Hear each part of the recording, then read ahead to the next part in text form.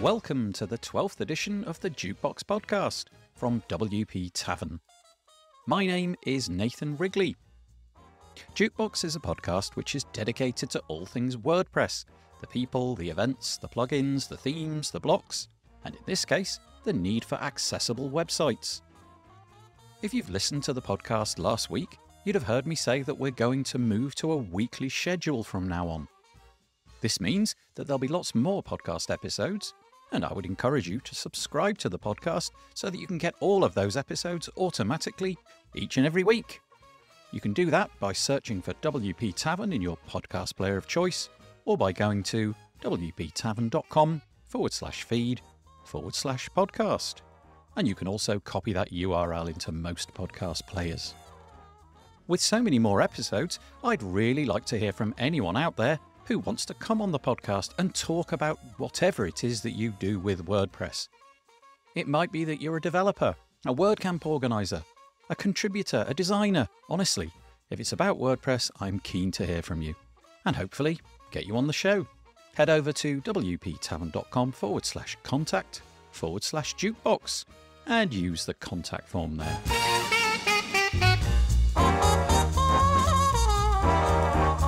Okay, so on the podcast today we have Amber Hinds.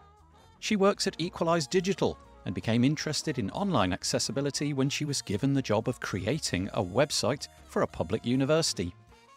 Given that the site was funded with public money, it needed to be built with accessibility in mind. Since then, Amber has been learning all about accessibility and educating others in how to build accessible websites through projects like the WordPress Accessibility Meetup.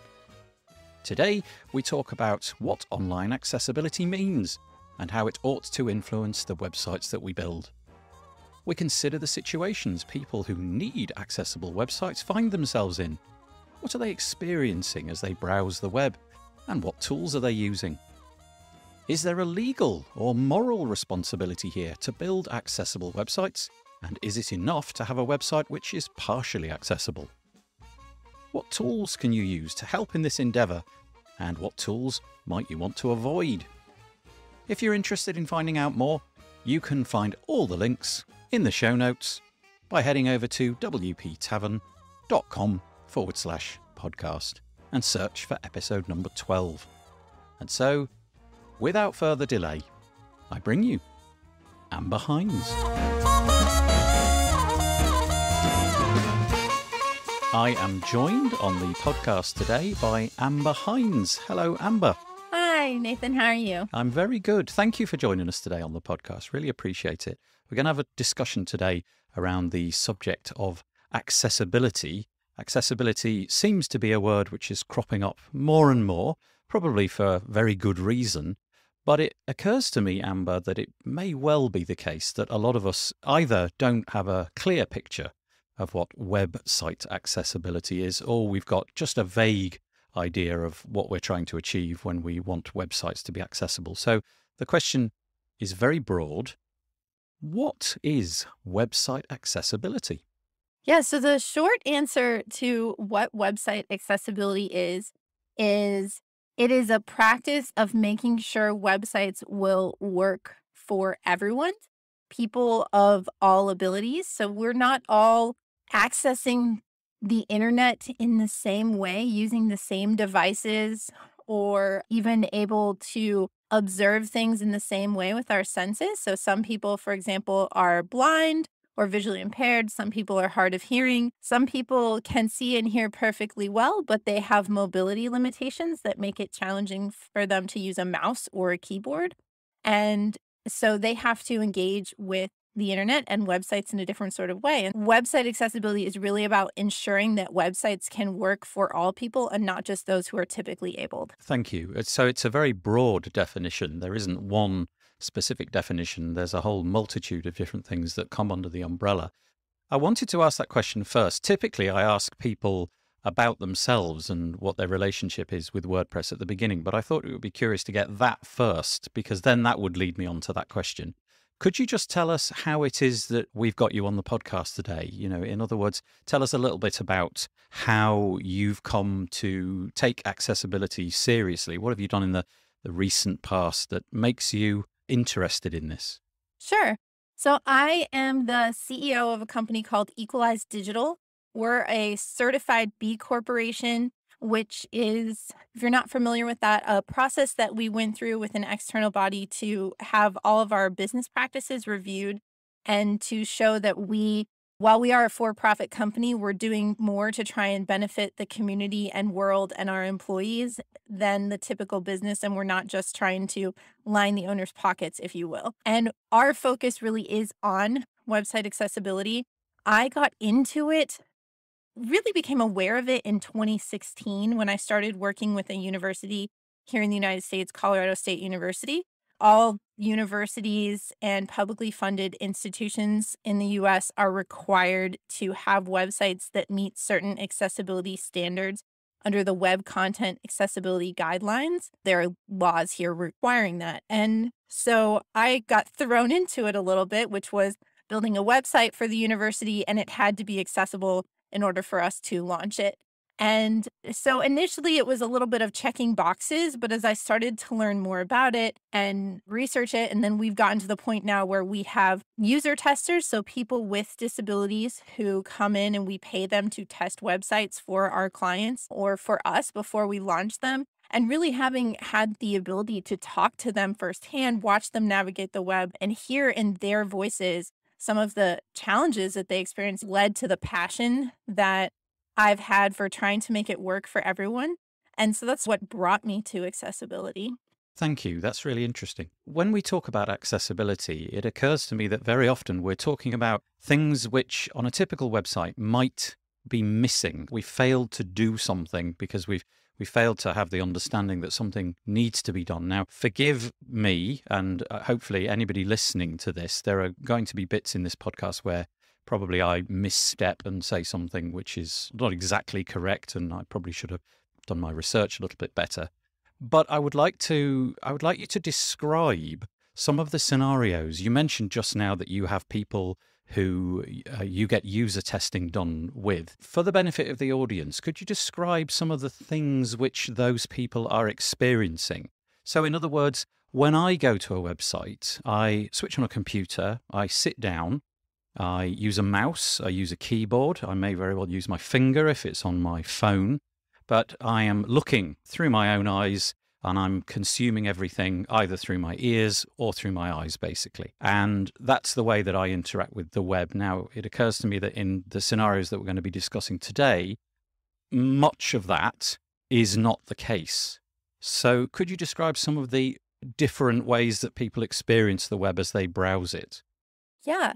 Well, the one that most commonly people think about when I think about website accessibility is people who are blind or very low vision. And those users, if they're on the spectrum of just being low vision, they might still be able to see, but they might be zoomed in with their browser. So they might have it set where they're always viewing a website at, say, 200%. Or if they have no vision at all or very little vision, then they may be using something called a screen reader, which basically reads out all of the content on the website to them, and it has different sorts of shortcuts that allow them to sort of try to skim in the same way that we would want to skim the content. You know, when you visit a website, you don't read it word for word on every page. So there are features built into screen readers that help them jump around through the content so that it can be read aloud to them.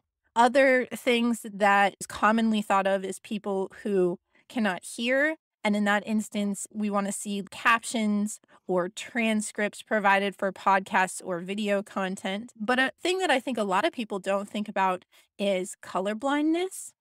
Color blindness is very prevalent. And if you have certain color palettes going on, or if you're describing things by color, the green dot means your microphone is on and the red dot means your microphone is off. If I can't tell the difference between red and green, how do I know if my microphone is on or off? So that's actually very common. But there's also situations where I mentioned earlier people who have mobility issues. There may be people that don't have use of any of their limbs or very little use. And so they might use eye tracking to move around. They might use a voice controller where they're speaking and telling their computer or their phone to go to a certain element on a website. And if the actual HTML code behind it doesn't match what they expect it to match or see, then the computer won't be able to go where they're telling it to go. There's also alternative keyboards and devices. So a good example of that is the Darcy USB keyboard, which is a Morse code keyboard. So that allows people who maybe only have use of one or two fingers to tap out in Morse code and use that to interact with the web. So there's really a very broad range of ways that people can engage with the web, and accessibility really impacts everyone. So there are people that we might obviously think of as identifying themselves as disabled, and there's a lot of people who don't identify as disabled but who benefit from accessibility features. With my corrective lenses on, I'm typically sighted, but I have been on websites on my phone outside where the color contrast is so poor that I can't see it on a sunny day. And so that's really something that I think a lot of people don't realize, is that accessibility features can help everyone. It's really curious, the sort of range and the depth there. It illustrates the spectrum of different things that we're dealing with. And it does illustrate, to me at least, that when we talk about accessibility, we are definitely not talking about one thing.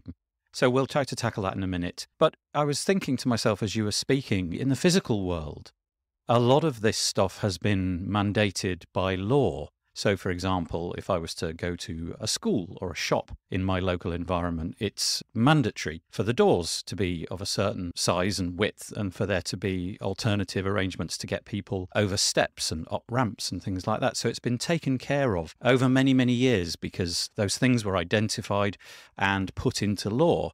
Now, especially in the year 2022, it feels like more and more things are going online. So take as an example, e-commerce. It would be illegal, I think, in my country for a shop to have impediments in it, which would make it unaccessible to everybody.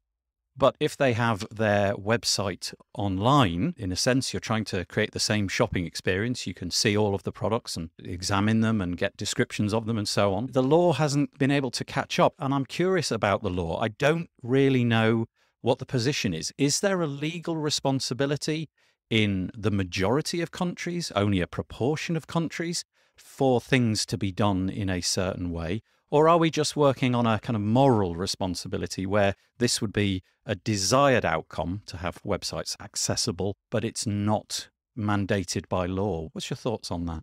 So the W3C has a page on it that is helpful if you're trying to get a feel for laws worldwide.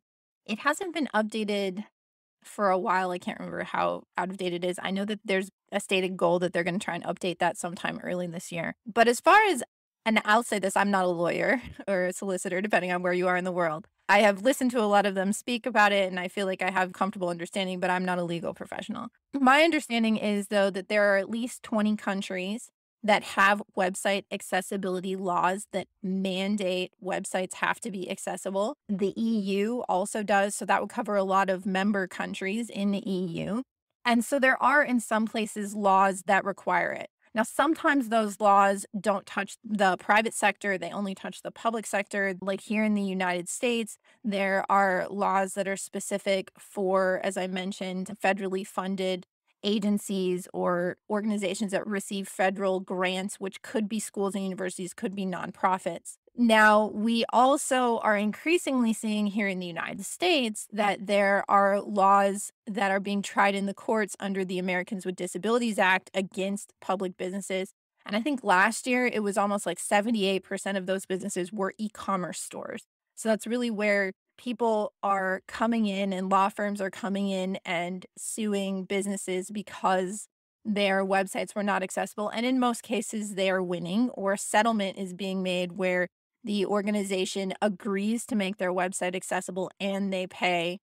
So they not only have to pay for the improved development or content creation on that website, but they're also paying a settlement to the plaintiff in the case. In Canada, the strongest laws are actually more on the province level. So Ontario has a very strong website accessibility law. As of January of this year, all organizations that have more than, I believe it's 25 employees, have to file an annual report with the government of Ontario stating what the accessibility status of their website is annually. And if they have more than 50 employees, the fines could be as high as 100,000 Canadian dollars per half day that their website is inaccessible. So there can be some very large fines. My understanding from talking to people in Canada is it's only just starting to be enforced. There's not a huge amount of, let's say, government officials go around checking websites of businesses in Canada and sending them fines, right? But they are working towards that. So it's a shift that's really been happening. I think, especially, we're seeing it accelerate in the last 3 or 4 years. It's obviously becoming much more important. It brings to mind some further questions about this, and you may not have the answers, I don't know. But it's a global marketplace. It could easily be that you or I would build a website for somebody in an entirely different jurisdiction. For example, I, in the UK, could build something for somebody in Canada. And I wonder whose law may apply in that case. As I'm the person that's taken on the responsibility of building all the things, do you know if it's incumbent upon me to work, in this case, with Canadian law or UK law?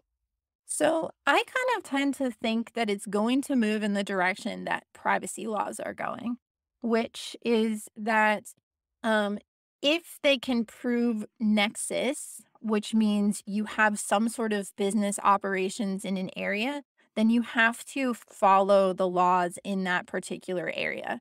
This is something that we're seeing here in the United States with the majority of the lawsuits are happening in the state of California, but the businesses aren't all located in California. But if they have an employee in California, they have a store in California, they store goods in California, they have a warehouse there, or they ship a vast majority, or they run, let's say, paid Google ads in the state of California. Well, now they've established that they do a significant amount of business there. And so they have to meet the stricter website. There's a state accessibility law called the Unruh Civil Rights Act. And so a lot of businesses that aren't California businesses, because they do a certain amount of sales there or something else, are falling under that law. And I think we see the same thing with discussions around the GDPR laws and privacy, which is I'm a small business in the United States. I don't advertise in the EU. I don't do a lot of sales there. I don't have employees there.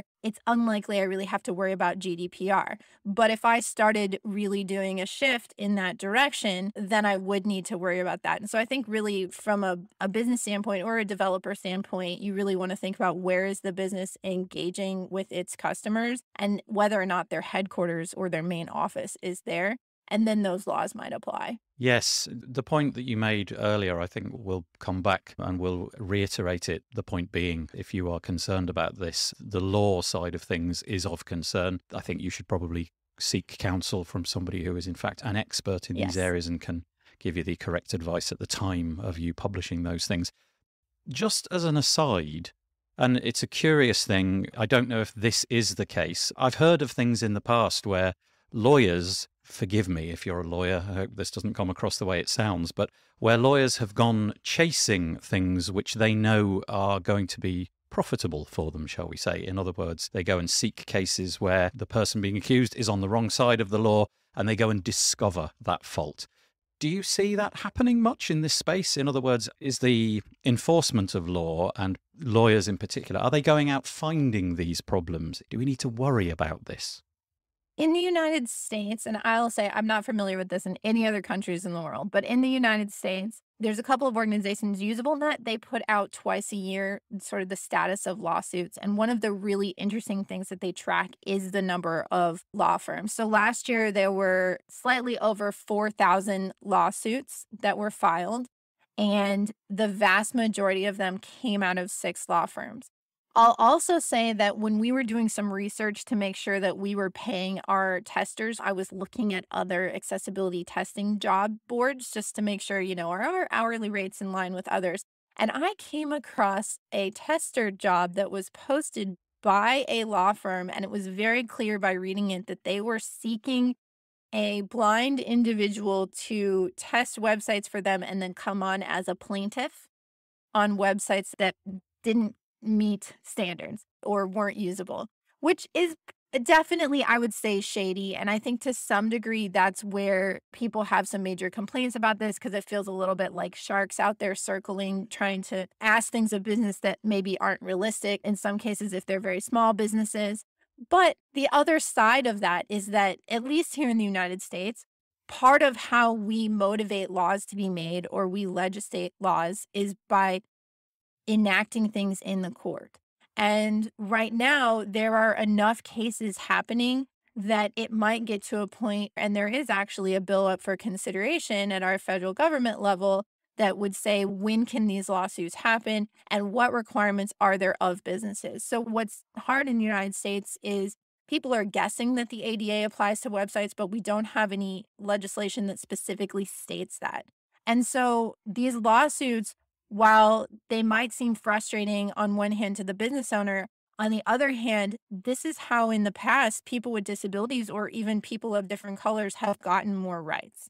And so I have a hard time completely villainizing the plaintiffs in all cases or the law firms in all cases because it could be possible that they're coming from it from a standpoint of they legitimately want to enact change and this is the way that they see to do it. Okay, thank you. That's really interesting. Up until now, it feels like we've put the frighteners on everybody and we've described all of the ways that you can trip over and be caught out. Let's flip the conversation. Let's try to make it so that now we're trying to figure out all the ways where we can do the right thing. Before we begin taking that apart a little bit, I'm just wondering, imagine a website, a spectrum of websites. On the one hand, there's a website where zero consideration has been given to website accessibility. It is appalling from your perspective. And on the other end of the spectrum is a website where every single box has been ticked. It's exemplary. They've spent a vast amount of resource on getting it perfect. And so in between those two will be the vast majority of websites, some maybe 30% of the way along that journey, some 50, some 90. And I'm just wondering what the position is in terms of, is doing 30% okay? Is doing 50% okay? Are we trying to do this thing incrementally, or is this a case of, no, you must achieve all of it. It's 100% or nothing. I think the reality of accessibility, especially accessibility remediation on a website that perhaps already exists rather than a new build, is that it has to happen incrementally over time. Particularly if it's a website that has thousands of pages, maybe even tens of thousands, or it has a lot of PDFs. We just launched a website for an organization that has a ton of PDF documents. They're government funded, they have to be accessible, but they have PDFs going back to the early 2000s. In some cases, the 90s. I've seen organizations where they have PDFs from the 80s, where it's more of a scanned document that's been turned into a PDF. And so the thing is the reality of going back and remediating all of those PDFs and making them work for someone doesn't always make sense. And so you really want to think about a good place to start the important points in a user's journey. And this will vary depending upon what kind of website it is, but common things are, can they contact you? Can they complete a checkout process, add a product to cart, those sorts of things? Take the main actions that you really want them to take. Can they find really important information about your services? But maybe you have 5,000 blog posts that go way back into time. And if you look in Google Analytics, they're hardly getting any traffic. Then that would not be where you would start, right? You want to start on the most important pages on the website and the most important components. And then, yes, obviously we want to say, let's try and work towards being 100% accessible, but we also have to take, into account the reality of client budgets or internal organizations budget, what time looks like, the size of the website, and all those sorts of things. And there are definitely aspects of accessibility that can have much greater impact than other things. We commonly see alt tags being cited in lawsuits. We see captions on videos, and really they want to see accurate captions, not YouTube auto captions. Another thing is headings. That's one thing I've learned from observing some of our testers and seeing them navigate the web is headings are super important, both that they exist on a page, but also that they're used in the right order, because that is one of the fastest way for them to skip. So I could say, read me all the H2s on a page, on a screen reader, and then I could say, oh, great, I heard this third one, I'm going to jump here. But if I am missing headings or I have headings in a wrong order, then it can really make it hard for someone to move around the page. That's another really common thing that is a good thing to fix that anyone can fix. You don't have to be a developer in most cases in WordPress to go in and add headings to your content or make sure your headings are using the correct numerical order. From a developer standpoint, I think there should be a general baseline, especially if you're building new websites, of ensuring that everything that should be actionable can be reached and used with a keyboard only. This is one of my biggest pet peeves that I hope plugin and theme developers can work on is we'll just start with a div and a span is not a button. So following good HTML semantics goes a long way towards accessibility. So if you have a slider plugin or you have an accordion plugin or whatever that might be, making it so that the buttons to navigate through those things or the element that opens is actually a button and can actually be reached by a keyboard and then triggered with either the return or the space bar keys, that really will help a lot. And I think that's a big thing for me is with WordPress, right? We build with components and we're using a lot of times someone else's theme and we're using maybe 5, maybe 50 plugins in order to create the amazing websites that we build. And very few of us developers are building every single piece of that website from scratch. And so really a big part of this and where this needs to come from in the WordPress world is that plugin and theme developers need to take this seriously because they're not just impacting the accessibility of one website. If they have 500,000 installs, they're impacting the accessibility of 500,000 websites, many of which might be owned by a DIYer who has no idea about accessibility and has never heard about it. Yeah, again, a really good point. And you described there some of the low-hanging fruit. I guess it may be that you're in an agency, for example, that could simply farm this out to another agency who specializes in this. Or it may very well be that your agency is big enough that somebody can be dedicated to the role of making the website, giving it the checks and making sure that everything's as it should be. But I'm guessing that a significant proportion of the people listening to this podcast are people that do this by themselves, and the responsibility falls upon them. We're all WordPress users, and that's the tool that we've decided to build our websites with. Are there any WordPress standards, if you know what I mean? Is there some kind of badge of honor as a plugin developer that you can wear? Some description that we might be able to see when we're going out finding plugins and themes and all of the different things, more recently blocks, that would indicate to us, okay, the person creating this has done their due diligence and we can trust what they're doing? Or is it still a bit Wild West? In the plugin world, it's definitely still Wild West. There's no label or third-party vetting for plugins. We've seen some where they say, I think if you look in the repo on .org, there's around 40 plugins that use accessibility as a keyword, and I've tested some of them and they have major accessibility problems. Now, on the theme side, and this is good news if you're someone who builds websites but doesn't make custom themes, there is an accessibility ready tag in the theme repository. And these are all themes that have gone through a basic level of testing for important basics that need to exist in a theme, which means that it would be a good starting place for building a website from that is accessible. So that's a great way to go. And they're all free themes. There are also some paid themes, but again, you kind of have to get into the who's vetting them, who's not. The accessibility ready tag comes after a vetting from the themes team. So in WordPress land, that's probably the best place to start. But on the plugin front, it's a lot harder. I think there are some tools that can be used to test plugins before you even install one. So, or some different practices. There are 2 great browser extensions a lot of people are familiar with. Wave is one, and the other one is Axe, which is by DQ. That one I tend to prefer because it is more thorough. But both of these, you can have them installed. And if you go to a plugins demo, you can click the button and you can get a quick accessibility report. Now, it's a little hard because you have to look at it and assess, are these actually coming from the plugin or are some of these problems in the theme that happen to be used on the demo page? But another thing, like I mentioned, being able to use things by keyboards, you could also tab through. Just use your tab key on a plugin demo and use that to assess. So there are some ways that you can assess and decide whether or not plugins or themes will work, even without being a full expert in accessibility. Yeah, okay, that's really good to know. Speaking of tools, I'm wondering if somebody was listening to this podcast and they decided this was now something they wished to become more interested in and make some more explorations. What tools do you recommend?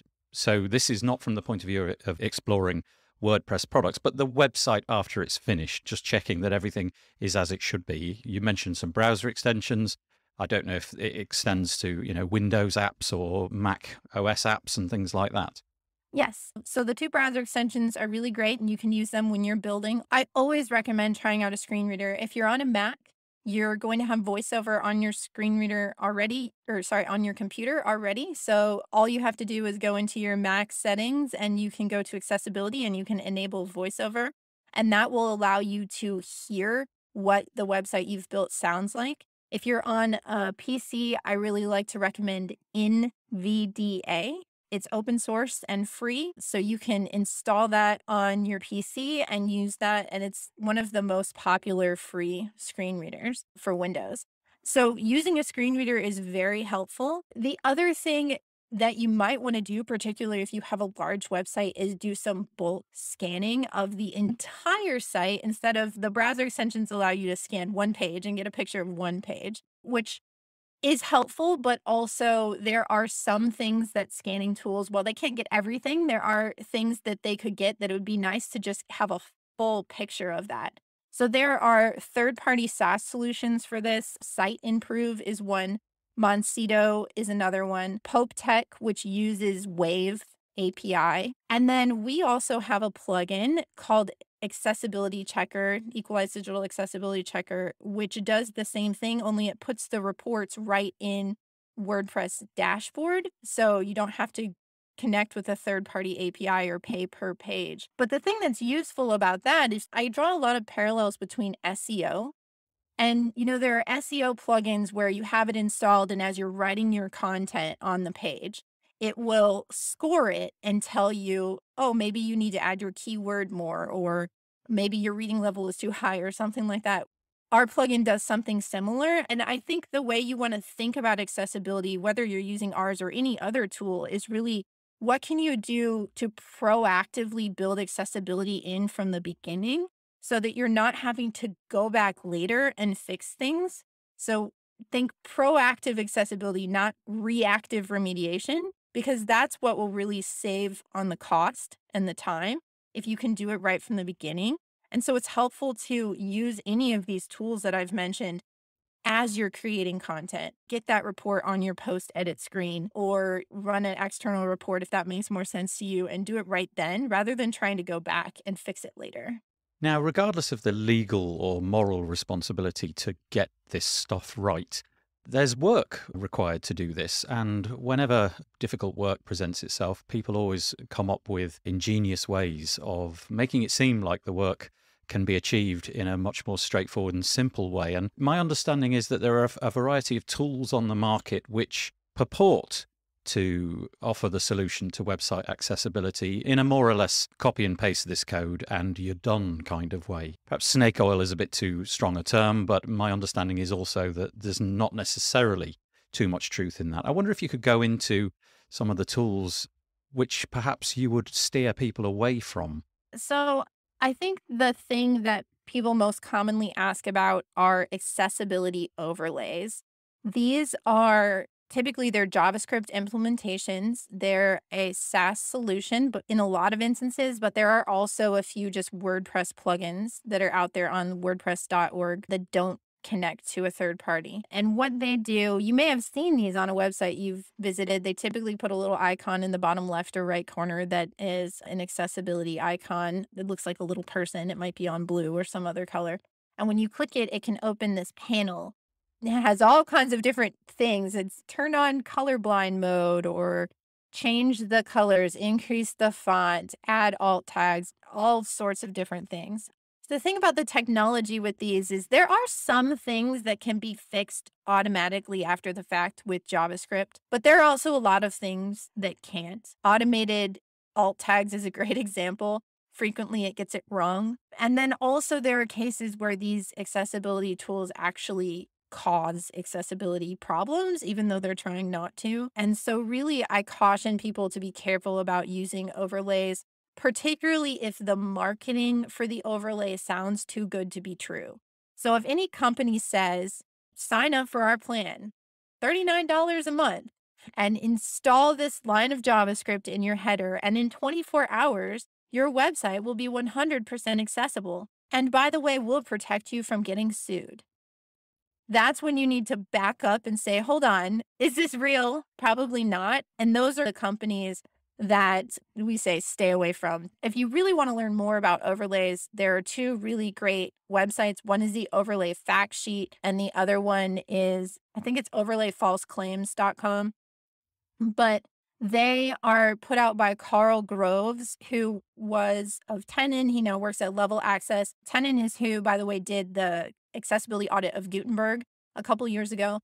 He has done a lot of research into overlays and what can they actually do, what can they not. And so those websites are very helpful because they're very like fact-based, and they include voices from people on assistive technology, a lot of whom say they don't like the overlays. I've heard people say that they block the IP addresses for those companies so that it won't load the overlay when they visit websites, because it actually makes it more challenging. As much as I wish there was an instant solution, unfortunately, there are no shortcuts. You mentioned a name there, Carl Groves. I'm just wondering if you have any other resources, any other useful places where you turn for advice that you believe represent a good investment in time that will enable us to quickly get up to speed with this whole subject.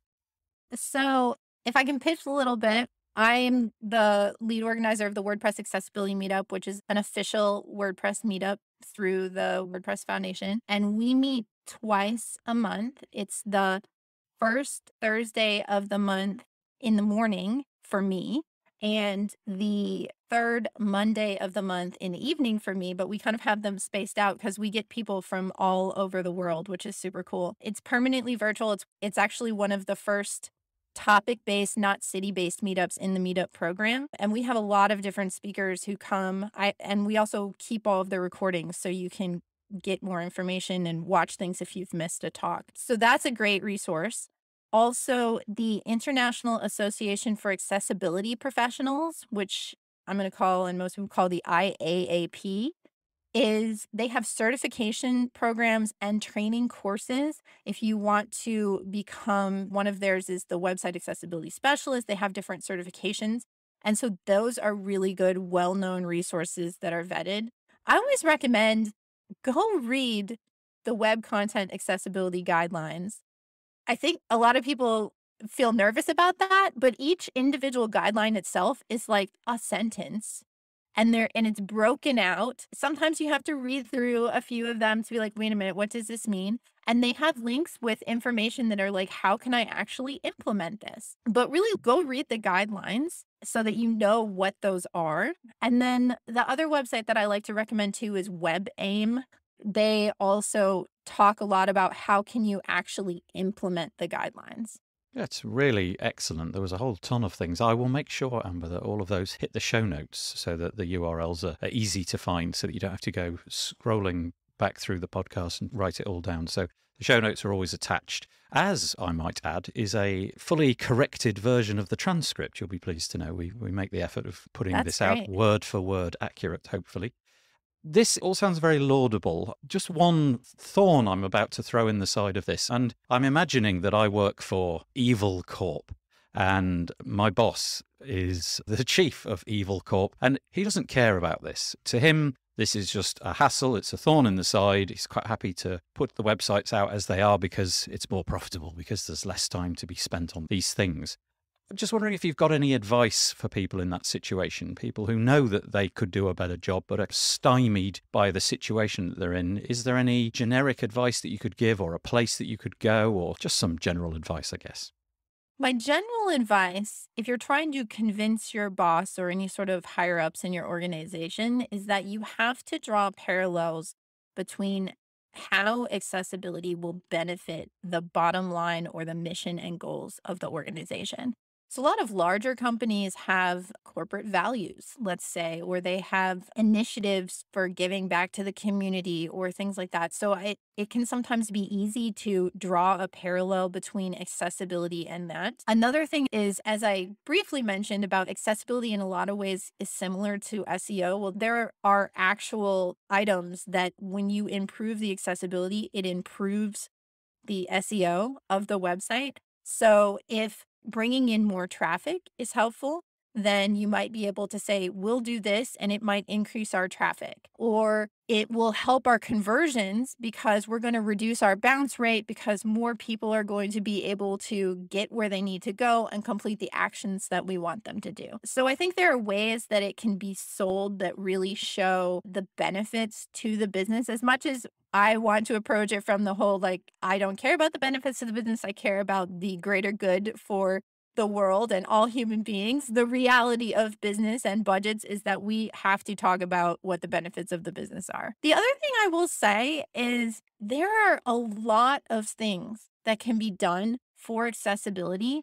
that don't take extra time really beyond what you do in the day-to-day practice of your job. And so, whether you're a marketing person who is writing blog posts and you said, hey, I just learned about accessibility. Maybe my boss doesn't want me to go back through all these old blog posts, but every new blog post I put in, I'm going to make sure it has alt tags. I'm going to no longer use ambiguous anchor links. So instead of linking the words click here, I'm actually going to link the words contact us. I'm going to add those headings like we talked about. Those are all things that you can do moving forward. Same thing from a developer standpoint. If you are coding things in your organization, it doesn't take that much longer. Typically, it doesn't take that much longer to make sure that you're using the proper HTML tags. Don't just make a span class and use JavaScript to make it act like a button. Let's use a button tag. And those sorts of things can be done, even if there's not a lot of budget in your company to go back. Decide now as an individual that you're going to take the extra, what does it take? An extra 2 minutes to maybe make sure you have alt tags on your blog post, right? Whatever it might be, so that at least moving forward, you can meet some baseline to help improve things over time. And then maybe you can continue to work on selling your boss so that it can be like, hey, we really do need to resolve this issue in the header of our website, which, hey, if we fix it one time, it fixes 555 pages. That's really nice advice. Nice to end it on a positive note. The idea being that although there is a mountain of things to consider here, perhaps the best advice is to take one step at a time, achieve the things which are achievable to you, go and explore the tools that Amber mentioned, and go and explore the communities and documentation that was mentioned, and begin the journey. You don't have to reach the pinnacle necessarily tomorrow, but taking the first few steps is probably a step in the right direction. Amber Hinds, thank you for talking to us today. Thank you for having me.